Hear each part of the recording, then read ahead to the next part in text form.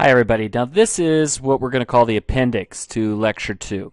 So in Lecture 2, we created a model. We developed a model of the labor market where we had employed people, and people were moving from employed to unemployed by becoming separated from their job, and they were moving from unemployed to being employed by finding a job. Okay, and we said we had some variables in there. We said we had the finding rate. That's the percentage of unemployed who find a job. We have a separation rate. That's the percentage of employed each month who lose their job. We have, ultimately, you'll have an unemployment rate. There was a labor force. Okay, we said that was fixed. There's total number employed, total number unemployed. So what I've done here is I've created an Excel spreadsheet that essentially simulates that model. So don't worry about these graphs yet. I'll show you those in just a second. But when we put in a finding rate and a separation rate and the finding rate, separation rate, an unemployment rate, and a labor force, these are all variables that we can set essentially to begin with. All right, that's not the natural rate of unemployment. That's just the initial rate wherever we happen to start out at. Right now, I have it set to be the natural rate of unemployment. This is what we call the steady state, right? Steady state unemployment rate, or the steady state unemployment rate is the natural rate of unemployment. Labor force doesn't change. It's exogenously fixed. And in the steady state, we have 95,000 people are employed, 5,000 people are unemployed. There's no time to adjustment because we start in equilibrium. I could change this. I could change that to, say, 10%. Well, what happens then? If the finding rate falls to 10%, then the natural rate of unemployment climbs to 9.1%. And you can continue to play with that. What if you made it higher? So instead of, go back to 19%, that makes it at 5.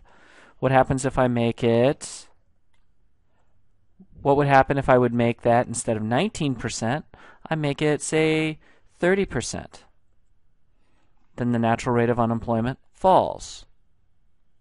Okay, that goes right along with what we said in the chapter. So when this spreadsheet will be up on D2L, what I'd like you to do is just download it and then play with it. So change the finding rate, make it go up, make it go down, and see what happens to the natural rate of unemployment. We can then see also what happens to employment and unemployment, right? Because that's just a function of the whole model, right? Okay, so what happens if we change the separation rate? So let me take this back to 19%. This will get us our baseline of 5%. What happens if I increase the separation rate? Well, we said that it should make the natural rate of unemployment go up. Well, okay, so let's make it 5% instead of 1%. And then all of a sudden, look at that. Our natural rate of unemployment jumps to 20.8%.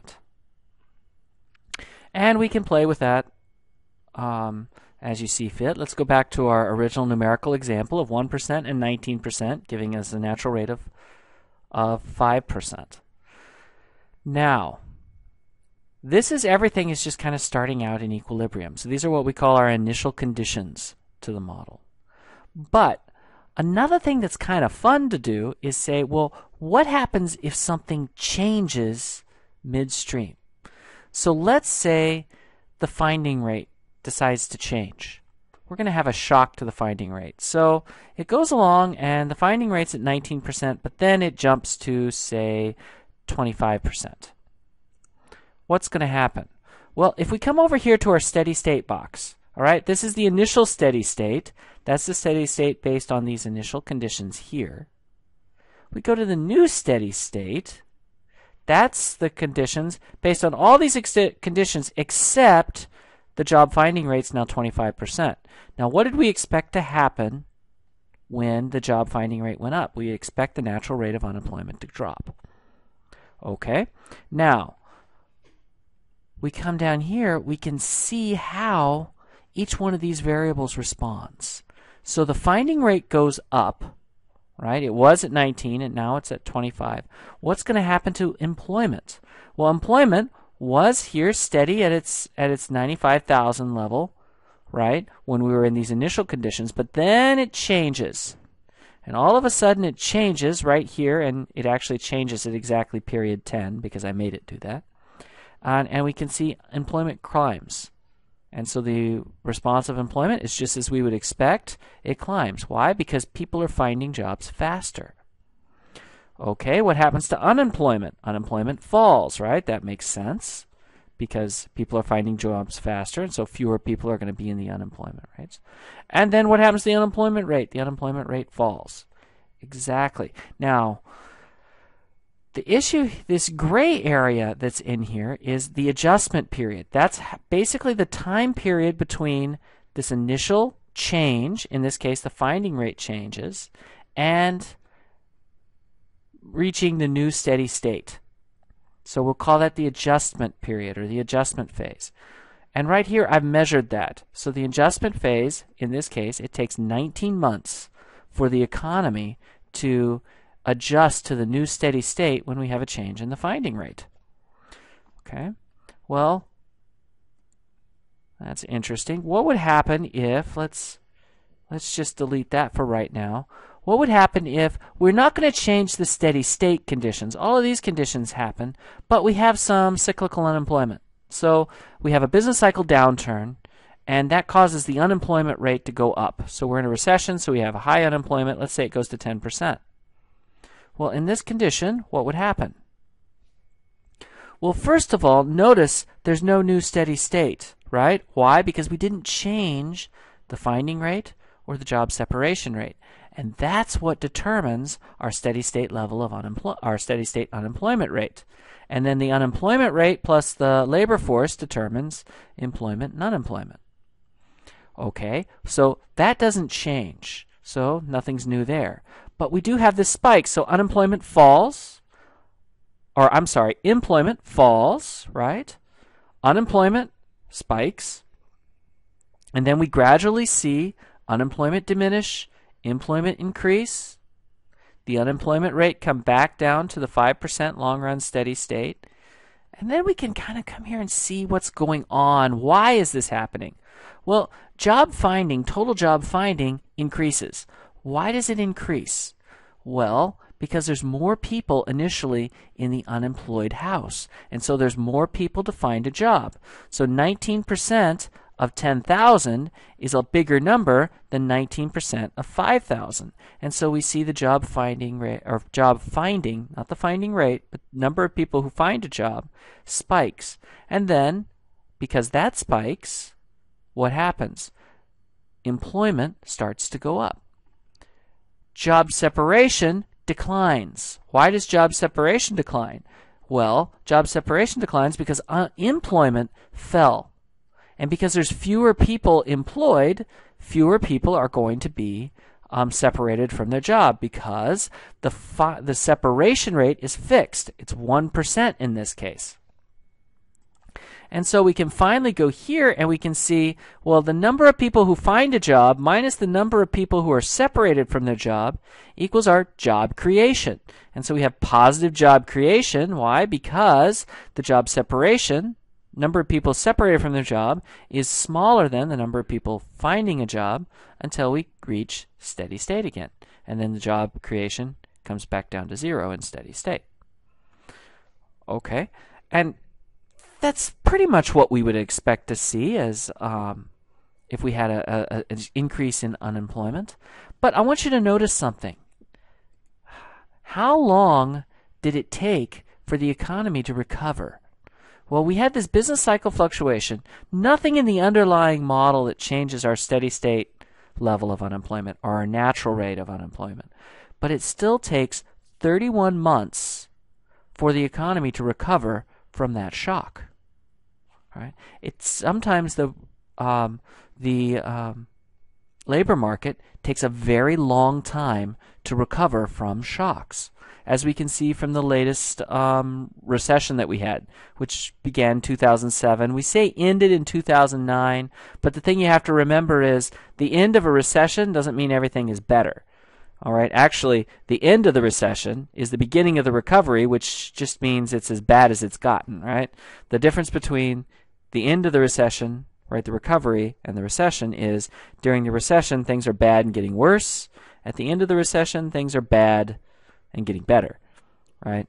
So at the end of the recession, things are as bad as they get. In any event, so we have this little spreadsheet that we can play with. There's a couple other things that are kind of interesting. What if instead of a change in the unemployment rate, we had a change in the labor force? Let's say the labor force increases by 5,000 people. So it goes from 100,000 to 105,000. Okay? Well, in that case, what's going to happen? Well, first of all, the way I've set this up, if the labor force increases, these guys don't immediately start out as employed. They actually start out as unemployed, right? Think of it like this. You just graduated from college. You're now in the labor force, but you haven't found a job yet. All right? There's some search time for you to do that. Well, notice now, so unemployment has increased by 5,000 people temporarily. Right? Notice there's no new steady state. Why is there no new steady state? Because steady state is determined by the finding rate and the job separation rate. So we don't have a new steady state level of unemployment. We will have a new steady state level of employment and unemployment, but that'll just be 105,000 times 5% for unemployment and 105,000 times 95% for employment. The only difference is the labor force, the base. I should probably change that in the spreadsheet, but oh well. Notice again, it still takes almost 3 years for the economy to absorb that increase, that 5% increase in the labor force. And how does it happen? Well, first of all, we have a spike in unemployment, which means the job finding spikes because there's more people looking for jobs. Think of it that way. Job separation increases and it doesn't fall. Why? Because employment didn't change. Employment stayed the same at 95,000. So the number of people finding it or losing their job stays the same until job finding starts kicking in. We're creating jobs, which means more and more people are employed. And as more and more people are employed, if we have 1% of those people who are employed always losing their job every month, then the job separation will be increasing. But notice it doesn't increase as much as the job finding rate does. And so job creation is positive all the way up until we hit here about 31 months later when we get back to our new steady state where we have approximately 1,000 people losing their job and approximately 1,000 people finding jobs. Unemployment rate right back at 5%. With higher employment, because it's 95% of 105,000 now, and higher unemployment because it's a 5% of 105,000 rather than 100,000. So it would be slightly higher. Okay? So what I'd like you to do is, and this isn't an assignment because we had a big Excel assignment last week. I'm just going to kind of try to take it easy this week. Is just download the spreadsheet and play with it a bit. If you have questions about it, I'd like you to just go ahead and post those on the discussion board, or if you need to talk one-on-one, that's fine too.